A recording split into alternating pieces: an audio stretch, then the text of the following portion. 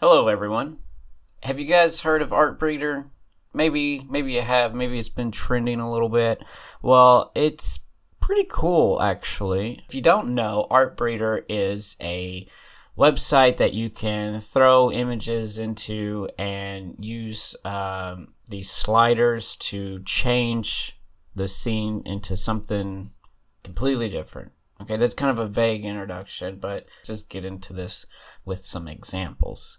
They got some, I guess, some presets here already, but so if I wanted to manipulate this image, I can use these different sliders, and honestly, these sliders mean nothing to me because I'm kind of just like, whatever. What's chaos do? Like, who the hell knows what made it change? Like, what did it actually change? It's adding chaos to it, and now it's a completely different like scene. So I have no clue what this is doing. Even fog, like I add fog, but then the entire image changes. So it's kind of weird. Ooh, snow actually worked. So it's kind of weird. Let's see what sunlight. Here we get. Okay, we got sunlight, but it also made it darker. Oh, we got kind of a lake here. What about if we add a river?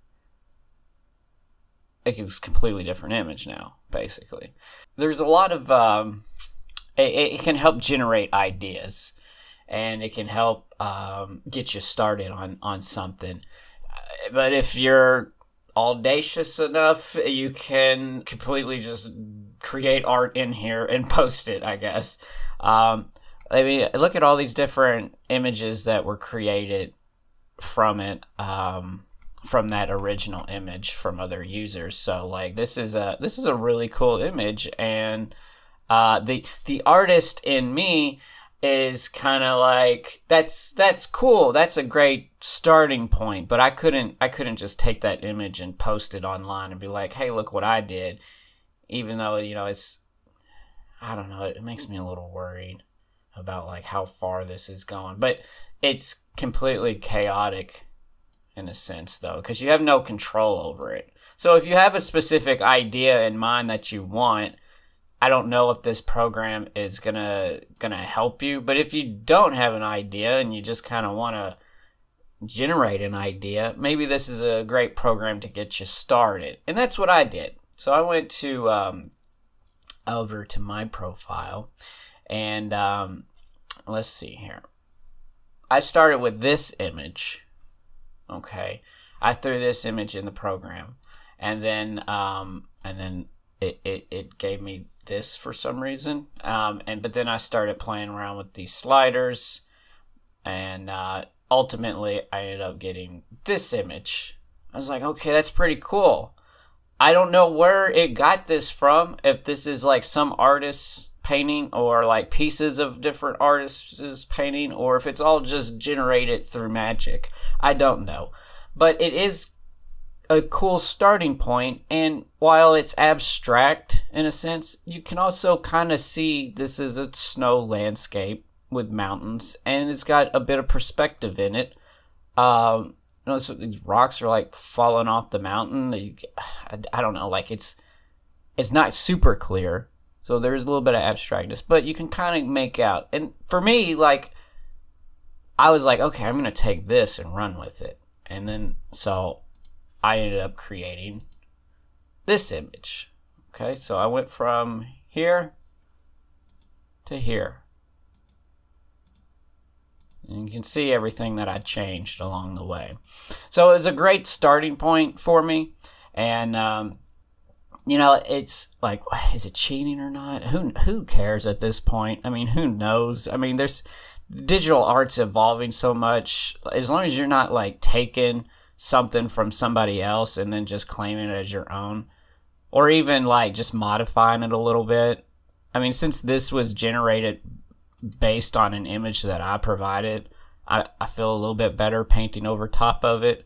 But I couldn't just like take somebody else's painting and paint over top of it and then claim it for myself. I mean, that would be a douchebag, right? So we don't want to do that. But at the same time, I can't like fully take credit for it and say, hey, you know, this is this is all me. No, I like to let people know that, hey, this is what I started with, and this is what I produce. So I want to talk about the process a little bit. Maybe help people understand how I got here. If you like the way this looks, stick around, and we're going to get into that. As we have established, I got this image from Artbreeder. And so let's go back. Let's go way back. And I'm sorry, guys. I did not do a time lapse of this. I just got these still images. I hope that's okay with you guys because I'm going to be talking through it. I would have recorded it, but everything just happened so fast. Like it was an experimental stage where I grabbed this image and I started painting over top of it. And before I knew it, I had something that was looking really cool. So anyway, so let's see what the first one is. Yeah, so right off the bat, let's do some get a little bit more saturation in there, a little bit more color. You can see pieces of photo right here and pieces of photo texture right here. This is basically, I downloaded this pack, big collection of different snow landscapes or in scenery. So I just went through here, I grabbed something really quick and just started pasting in, trying to establish a foreground here and add in a little bit more texture there in the background, and then starting to paint on things, trying to fill things out a little bit better. You see that I didn't really care for this rock here, just kind of falling off. I wasn't going for that supernatural effect, so I wanted to let's just make sure. I've got ADD. I'm worried that I'm talking to myself. Okay. I didn't want to go for that supernatural effect, so we just trying to get that mountain in there. So that's all I did there, and this is just nothing too crazy here to start off with. Here's some very rough rock shapes to try to get something here in the foreground, because this is mostly just mid and background. Like, yeah, these are in the foreground, but there's nothing like in the extreme foreground. So that's what I was trying to do here. And then yeah, so here we could do a little bit more coloring, using different overlay effects. So I like to paint on one layer, and then you know, you can change your brush mode to overlay, and then you know, I'm using a mouse right now, so get some cool effects with the overlay brush, or even it was probably linear dodge. Yeah, there we go. So you can kind of create some nice little atmosphere with that, with these different brush blend modes. So, and this wall here, right here, is funny because, you know, this is just working really fast and just trying to get some results. So I was just like, I'm gonna take this piece and pop it over here and flip it and scale it up, rotate it, you know, kind of manipulated it in there, and that's what I started with there. And you can see the perspective on this. It's something that I'm always kind of confused with, like with mountains and stuff. Like, my horizon line is somewhere like back here, so since this is above that, like, it should be going this way, but I have it going this way. But it's an organic shape, so I guess it's okay to have a little bit of variety in there. But I think for the most part, maybe follow perspective. I mean, you can see I still kept it in there on the final stage. Maybe it would look better going down. I don't know. I'm still trying to figure these things out. All right, so next, let's see what happens next. Mostly just a color correction here. And then starting to get some of these more brush strokes in here, getting my own style in here, not just relying on the image that I started with. And color balance, Control B. You can see color balance here. This is the benefit of working on a single layer. I really liked it. It's powerful. So I can change like the different colors. And I usually work in mid-tone. Sometimes I'll go try out shadows and highlights and see what that does. And then, yeah, so we can do that. And then you can also erase pieces that you don't want. So you can get a really cool variety of colors in there pretty quickly. And that looks like what I did here. And then added this little cloud thing here, trying to show some depth in here, get some perspective, really force that perspective a little bit more, making it clear. Because, you know, this isn't totally clear, so I'm trying to really get that, trying to create a ground here for these mountains to sit on, because I mean it gets a little hard to read there, so I'm trying to fix that. Moving on, it looked like to me like we were looking up, because when you have things going at an angle like that instead of straight up and down, so this means you're looking straight forward, and this means you're looking up. So those mountains look like we're looking up, but I didn't want the viewer to feel like they're looking up, so what in the world? Delete. All right. So my next step was to kind of fix those mountains, to straighten them, because they were tilting a bit. So did I lose something there? Who knows? Maybe it would have been cooler if the viewer was looking up, but I just wanted the viewer to look straight forward, so I fixed those. And that's my understanding of how perspective works. And then it looks like I added some more textures from photos here. Every so often, you know, if I'm getting bored with the design of things, I'll go find another photo and try to find a way to fit it in. And I didn't like this mess here, and I didn't feel like figuring it out, so I just placed a photo texture on it, and yeah, it started working pretty good. And then the next step was to start painting on top of it, and you can see where I'm starting to paint right here and here, and maybe even these clouds here. Yeah, trying to define some of these clouds, letting them try to vanish into the background. You know, because visually, you know, what I'm thinking about is, here's my horizon line somewhere right there. It's an organic landscape, so I'm just kind of roughing it in. I didn't have this on here, but in my mind, this is what I'm thinking about. Anything above this line should be kind of going in this direction, but very loosely. So is what I'm saying here. But as things get closer to this line, they start to compress. So you get very more like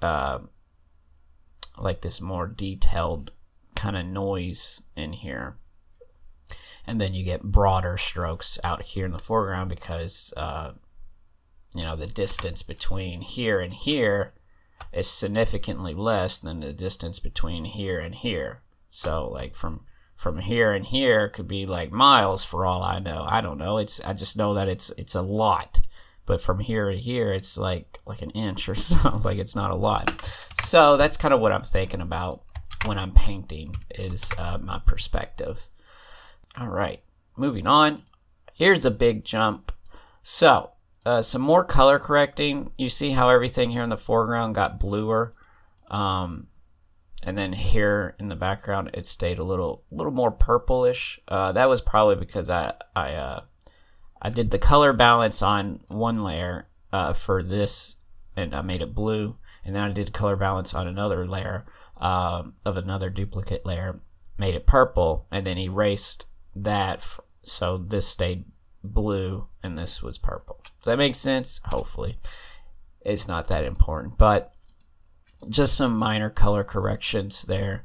And then really trying to like figure out this mountain without throwing it in a photo. Here on the left here, add in a little bit more details over here, and then of course the foreground. So I really added like a like up in your face kind of foreground.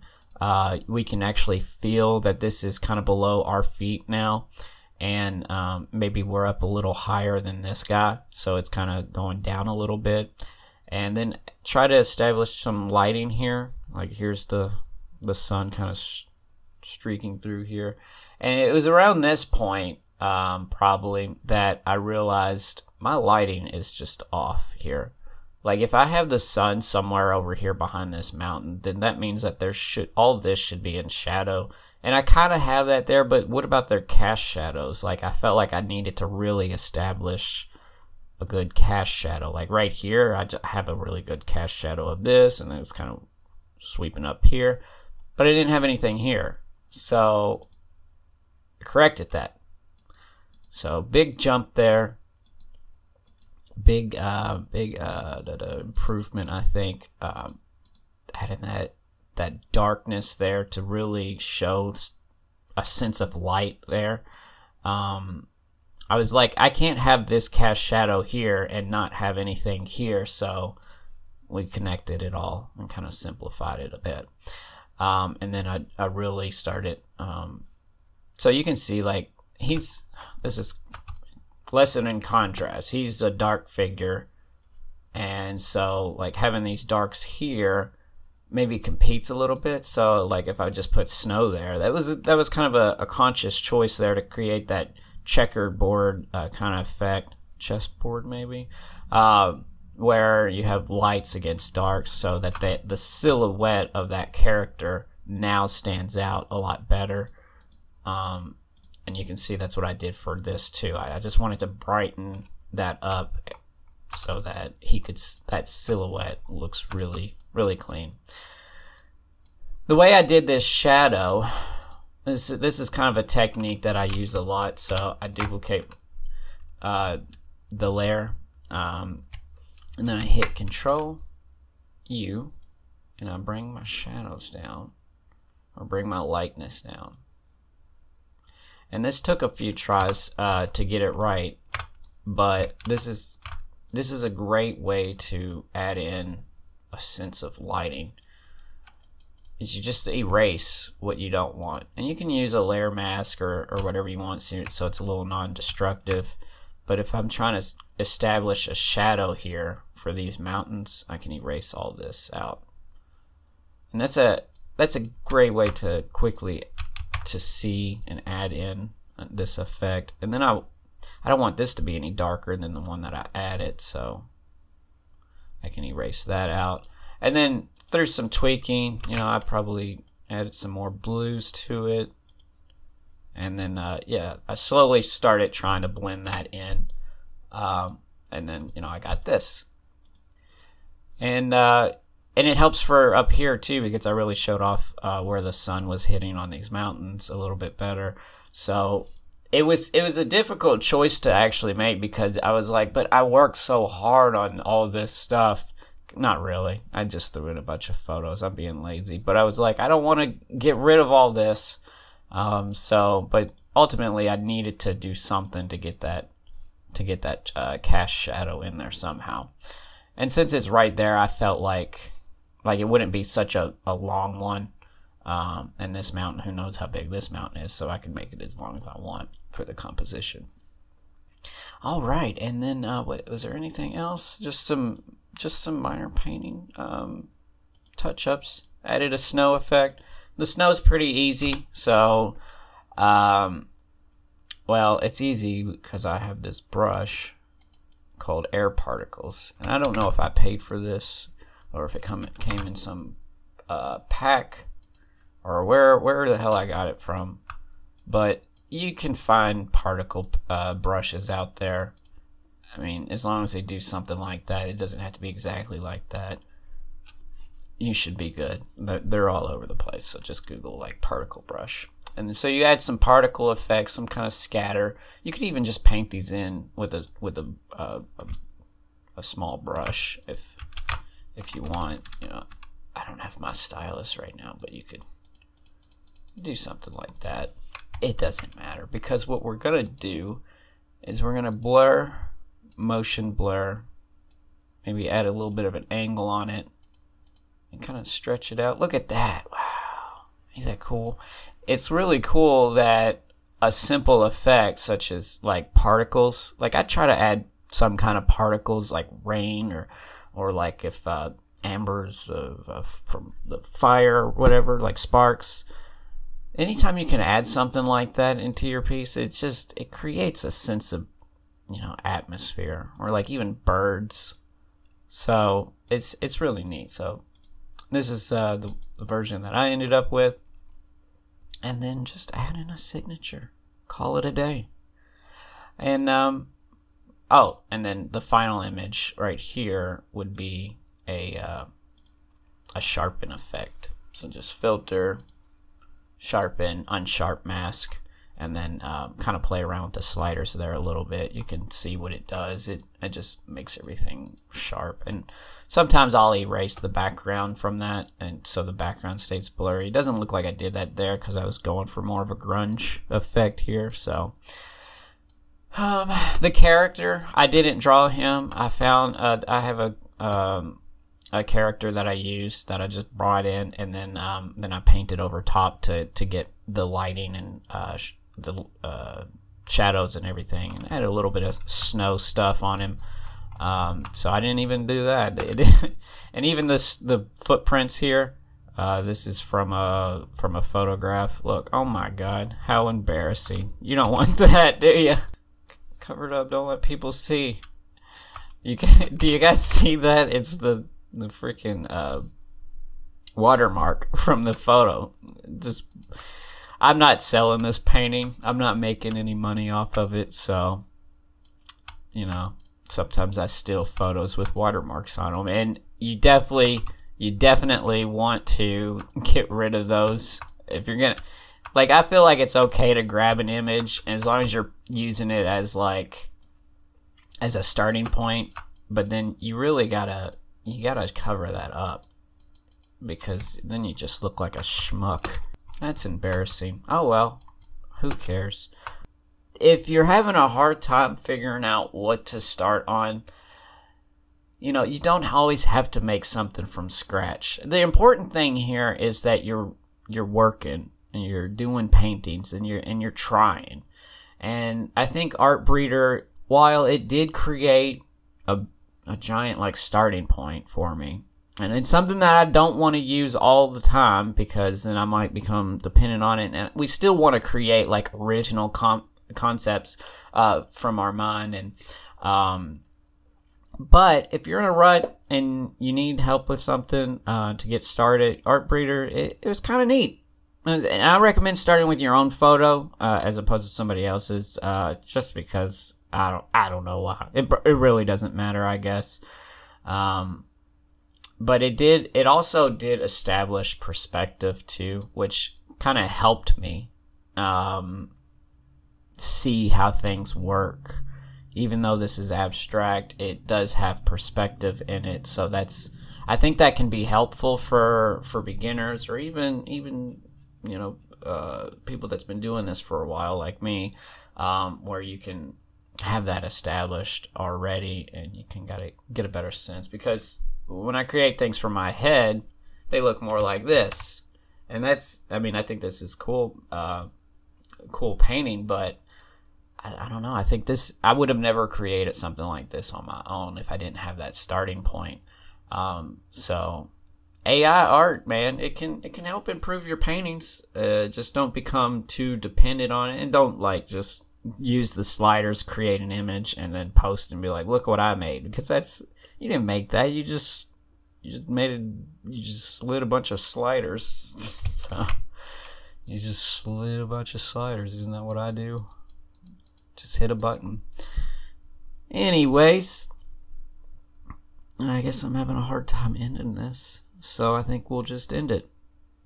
Alright guys, thanks for watching, and I'll see you in the next one.